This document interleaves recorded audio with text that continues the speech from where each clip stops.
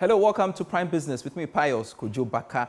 The National Petroleum Authority is assuring consumers of enough supply of LPG despite concerns being raised by the Marketers Association over what it describes as some bureaucracy in the petroleum sector. The marketers had earlier warned of a possible shortage of the product due to the current state of LPG reserves in the country and challenges with new rules for importing domestic gas.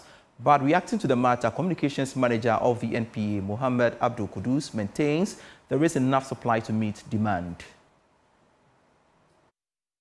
We have two sources to this particular product.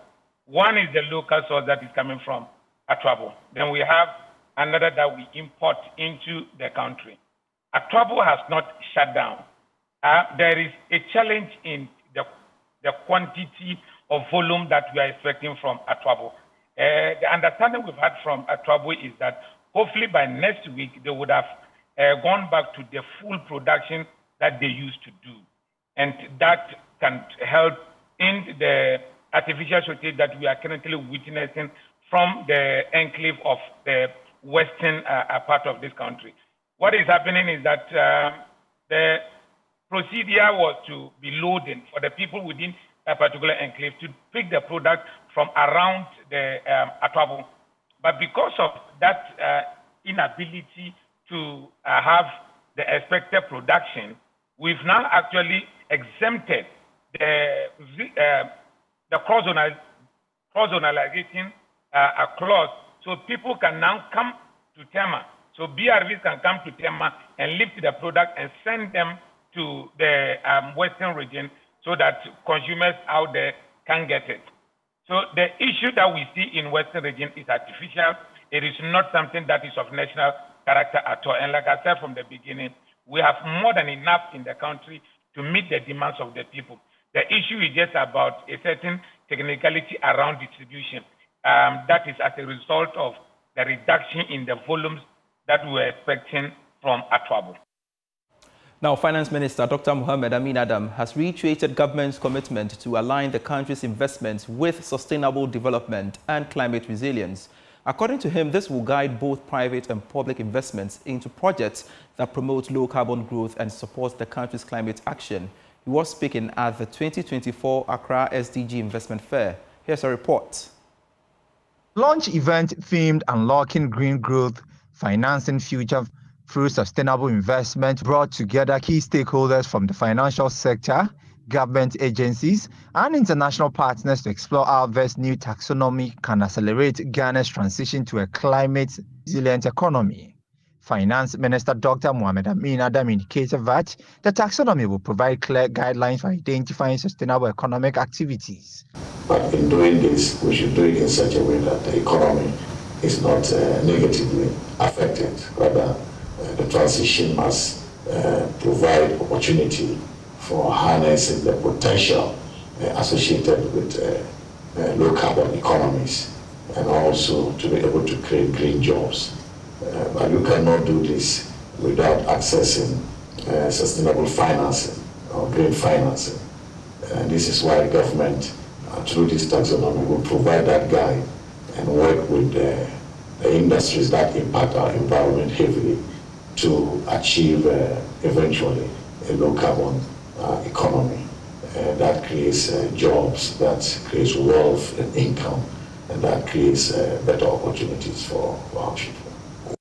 Ghana's launch of the Green Finance Taxonomy is seen as a significant step in advancing the climate resilient development and positioning it as a leader in green finance on the African continent. The Petroleum Commission is still engaging various players in the oil and gas sector to minimize the practice of emitting carbon dioxide into the environment. This is to show commitment to the global energy transition by enforcing laws, including the payment of carbon dioxide tax and also reducing gas flaring on the oil fields. Engineer Che Bafor is in charge of metering and inspection at the Petroleum Commission and has been speaking to Joy Business at an upstream fiscal metering system here in Accra. The seminar aims at creating a platform for stakeholders to share ideas on reviewing some regulations in the oil and gas sector, especially fiscal metering. Speaking to Joy Business after making a presentation, Engineer Che Bafor engineer in charge of fiscal metering and inspection at the Petroleum Commission disclosed that oil exploration firms are permitted to flare at an allowable limit in order to control environmental sustainability. He believes the payment of the carbon levy can help control flaring. The state was trying to align itself with its energy transition policy, the public one. So in line with that, there will be some expectation that by virtue of the project we signed ourselves onto, that we would have to pay some sort of tax relating to CO2. Now, for the upstream sector, our avenues for CO2 is through burning. And through burning means flaring on the facility. So emissions, leaks, seeps, those type of things will have to be measured. Now, in meeting that, we need to start looking at the guidelines that buttress that particular activity, which is the flaring. And of course, flaring is not a routine flaring. We don't have routine flaring in Ghana. But if there's any at all, we need to measure it to be able to demonstrate to the world that this is how much we are emitting in relation to CO2. According to the Petroleum Commission, both Ghana and the partners lose huge sums of money in the event that measurements are wrongfully calibrated. He, however, assured that the partners have put in place measures to reduce exposure to losses. 0.05% offset, of course, was close to 400,000 USD a year. We don't want that on either party. Somebody is always losing if there's mismeasurement. So that's what we are trying to reduce. Is this a loss to the state or to the company? It can be everybody. Everybody's losing. The state will lose, the entities will lose. There's always going to be a loss if there's mismeasurement, especially systematic errors within measurement. The seminar was also used to foster effective collaboration among partners. Away from the energy sector, the National Insurance Commission is making a call on stakeholders to put in more effort to support the growth of the insurance industry in Ghana. According to the Commission, although the sector is projected to generate a gross premium of about 10 billion cedis by the end of 2024, this is lower than the growth experienced in many other African countries. Speaking at the launch of the Deloitte School for Actuarial Excellence, Head of Reinsurance at the National Insurance Commission, Esther Ama, charged stakeholders in the insurance sector to introduce more innovative products. Here's a report. The Deloitte School of Actuarial Excellence aims at supporting industry players close the skills gap in the insurance sector with the use of the new standard IFRS 17. According to the National Insurance Commission, Ghana's insurance industry is expected to grow along with the expansion of the economy. Speaking on behalf of the Commissioner, the head of reinsurance at NIC, Esther Ama, charged players to take advantage of opportunities in the economy to attract more people into the sector. Our market is projected to generate gross written premium way in excess of 10 billion cedis in 2024. But this is relatively small compared to some of our peers within the continent. Therefore, more effort is needed by all stakeholders, including Deloitte, to grow the industry at a rapid but sustainable pace.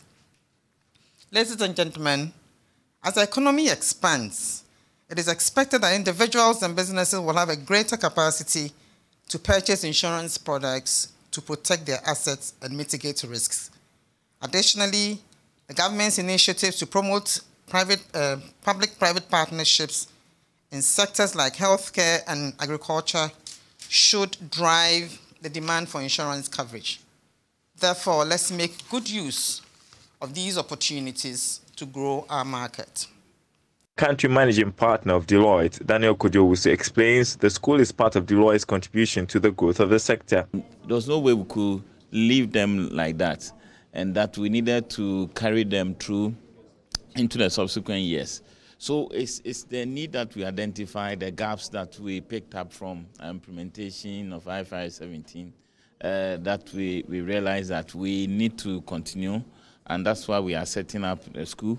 The aim is to pick up especially students that are completing school, and then also those within the industry to just run those practical training, just to give them the practical sense of what it actually means. And that's exactly what is driving this. Meanwhile, the National Insurance Commission is making efforts to foster collaboration with sector players to build more confidence in the insurance industry.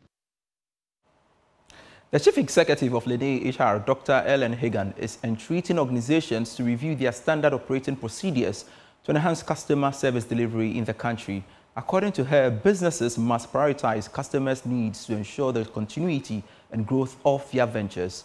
She was speaking at the 3rd edition of the International Customer Service Summit.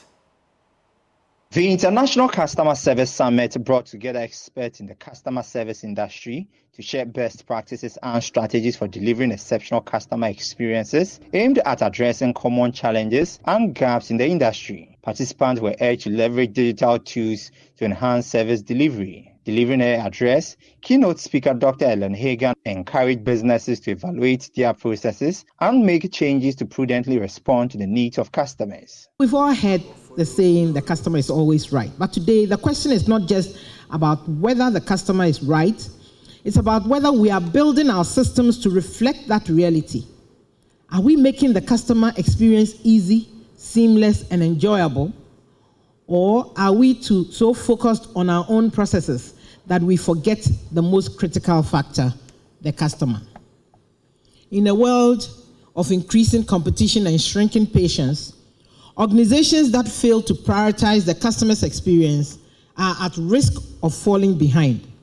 But the good news is that the solutions to these challenges are within reach, and they start reviewing and refining it must start with reviewing and refining our internal processes, particularly through the development and consistent application of standard operating procedures, SOPs. Convener of the summit and Chief Executive of Customer Service Africa, Ursula Wellington, called on businesses to invest into training their human resources to enhance the quality of service delivered to customers. Some of the challenges within the industry that is lack of empowered customer service professional, lack of customer-centric leadership, because leadership starts from the top. If we have leaders that are customer-centric, they're able to empower their team to do likewise. And we also have employees who are not empowered through training. We have teams that don't really understand the products and services that are being offered, and we believe that these thought-provoking messages or speeches from our speakers will empower the CEOs and managers and senior level management that are here for the 3rd edition to go back to their various organizations and industry and empower their team by leading by example. International Customer Service Summit was themed Customer Experience, Perception versus Reality. In more business news, the African Continental Free Trade Area says it will commence the disbursement of its adjustment fund to Ghana or any other member state that wishes to take advantage of the gamut of financing options available under the initiative. The After Adjustment Fund was designed to provide short to medium-term financial support to state parties and eligible private sector projects that may be adversely affected by declining fiscal revenues as a result of tariff reductions and reduced competitiveness arising from trade liberalization. Secretary General of AFTA, Wamkele Meni, at a news conference in Rwanda, told journalists that his outfit has raised $1 billion so far. He further revealed that plans are in place to meet the $10 billion commitment for the fund. Early next year is where we expect that the disbursements will commence. We will wait for the board to tell us when they are ready. I believe it will be very early next year. $1 billion for a continent as big as ours is obviously not much, but it is a good start. We will not be able to boil an ocean from the very beginning. So we will have to mobilize more development finance institutions, more commercial banks to invest in the fund, particularly the credit pillar of the fund. And that's where I foresee that we will have success in mobilizing our private sector, commercial banks, private equity firms to invest in the fund. Ourselves, the AFCF Trade Secretariat and Afrexim Bank will go on a roadshow to talk to investors across the continent to have them invest in the adjustment fund so that more and more countries can be eligible for the support that they need. The guided trading. Wamkele Mini there. Now, World Fish consultant and CEO of Fossil Farms, Evans Danso, has stated that Ghana's fisheries and aquaculture industry has the potential to generate over 10 billion jobs if properly harnessed. Now, he expressed concern over the slow progress in the fisheries sector, which has led to an inability to meet the growing demand for the produce. Mr. Danso was speaking on the Joy Business Masterclass Agribusiness Series focused on fish farming. Ghana started very well, following Egypt as one of the fastest developing industries for aquaculture, but we slowed down a lot. In our slowing down, other nations picked up. There's a lot of aggressive development in Uganda, in Kenya, Zambia now.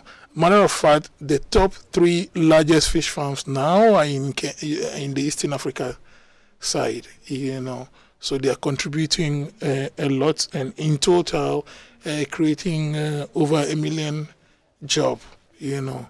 So here in Ghana, the market specifically, the demand for fish in Ghana, it depends on who you are talking to. The ministry reports figures between 350 to 500 tons. Politicians will report figures 600 to 800, so it depends on who you're talking. And the FAO has their own information as well. But on the average, you can peg it around 450,000 as the demand. But the actual production in Ghana is less than 150,000 tons in total. The actual demand is less than 150,000. So we have a big demand there as well, minimum of 250,000 that we need to produce. So there's a big room for... Are we able to meet it? If we do our things right, we can. Do we have the resources to meet it? Yes. We have one of the best lakes in the world for producing fish and the best rivers. Temperatures are very stable. Tilapia, catfish require temperatures between 28 and 29 all year round, and this is about what we have. So we have a big potential to produce this. If you look at the Volta River and Lake, for example, there is close to about, the last time we calculated, about 2.5 to 3 million gallons of water going into the sea every minute. You know, and all of this could be used to create or produce fish to meet this gap, and that has the potential to create more than 10 million jobs. 10 million? Oh yes, the demand is big. The market size in Ghana is about 940 million. If we are able ever to meet the demand of 470,000 tons on the average, it gives, on today's price, about $940 million, you know. But if we take what we are currently producing as a country now, being 135, we are doing less than $100 million as an industry. So it depends on you as an investor or somebody who has an interest, how much of this cake that you want to bite. A reminder, you're still watching Prime Business. AngloGold Ashanti Obuasi Mine has re-emphasized its commitment to safeguarding the health and well-being of residents in its host communities as part of its drive to sustain socio-economic development. Now, through its regular healthcare programs, the gold mining company has since 2021 provided medical support to over 33,000 residents within its operational catchment area. There is more in this report. The mini clinic is part of the AngloGold Ashanti Obuasi Mine's 10-year socio-economic development plan with focus on improving the well-being of residents. The company has since 2021 organized 15 health outreach programs, with more expected to be held under the decade-long development plan. Free screenings for a variety of health concerns including eye examination, malaria tests, diabetes screening, dental assessment, mass deworming, and screening for hypertension. Community Relations Manager Edmond Odueje believes improving the healthcare of the residents would facilitate revamping their socio-economic activities in the area. Health improvement, we believe that health is wealth. And we also understand that per our needs assessment, we realize that most of our community members, even though when they are sick, one, they don't have access to quality health care. Two, they don't have even the money to be able to even afford the medical bills and all.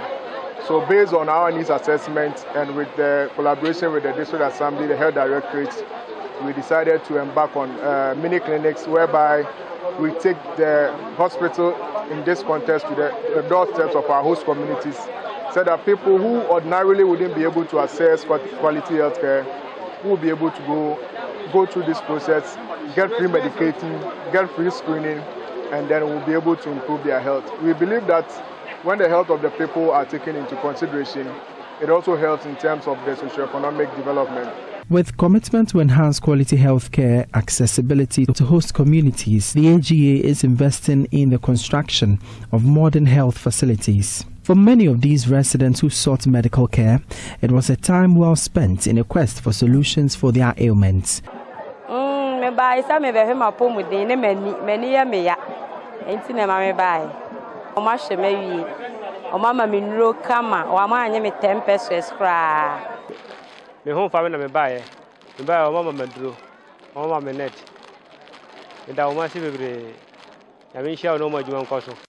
For Joy News, my name is Emmanuel Bright-Quick. I truly appreciate your time with me, Pius Kojo Baka, for Prime Business for today. That's it for the bulletin. Prime Sports is next. I leave you with commodities updates.